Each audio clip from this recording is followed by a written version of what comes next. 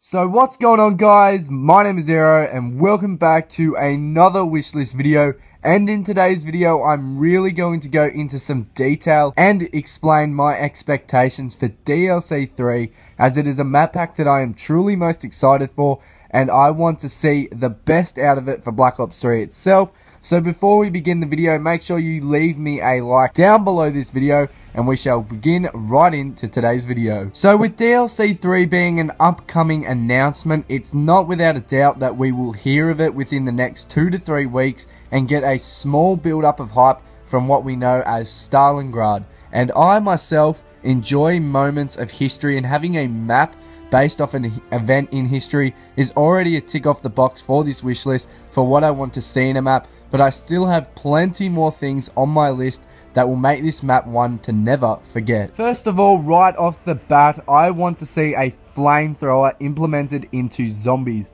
Only once has the flamethrower been seen in zombies, and that was in Nukta and Toten on World at War 8 years ago. And ever since then, a fire-style wonder weapon has only had one shear of light, which was in Origins, and I don't even consider that to be a fire wonder weapon at all, as it acts more like a lava or a magma type of weapon, rather than engulfing zombies into pure flames and watching them burn horrifically with their dying screams. As an idea, Chucky had created a weapon skin for the flamethrower as an idea for the DLC 3 map called Dragon's Breath, which is a very awesome and unique idea, but I don't particularly want to see us holding another beast looking object in our hands that just looks oddly out of place.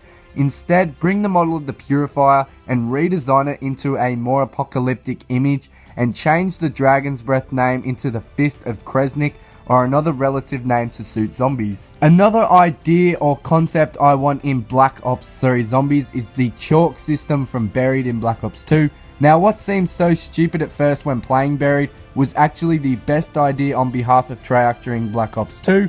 And even though I mentioned this in a wish list for Black Ops 3 almost a year ago, I still want to see this idea be brought into Stalingrad with various weapons up to draw anywhere on the map for us.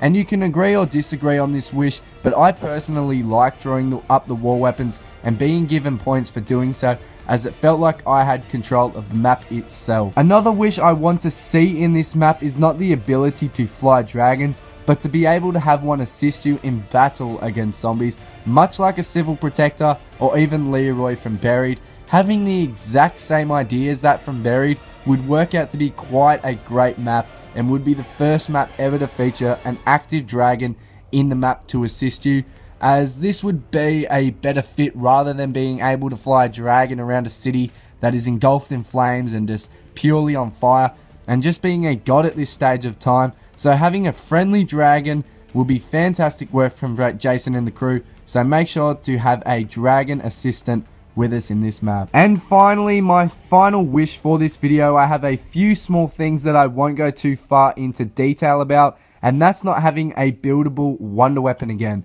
Just chuck the bad boy in the box at a low chance of getting it, and implement a new perk of some sort as well. Bring back the fan favorite VitriolicReaper, and maybe even spare Banana Colada in with your own twist on it. A new return of perks will make us as fans happy.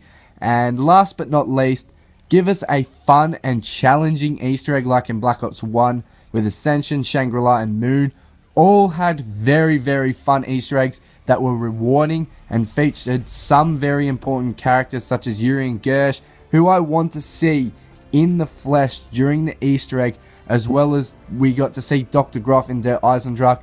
Make the map as great and bold as you can for the future of zombies, Treyarch. We are relying on this to lead up to a brilliant DLC 4, so don't let us down in this next map. And that, guys, would be all for today's video. If you guys have any wishes for DLC 3 of your own, then be sure to leave me those in the comments below.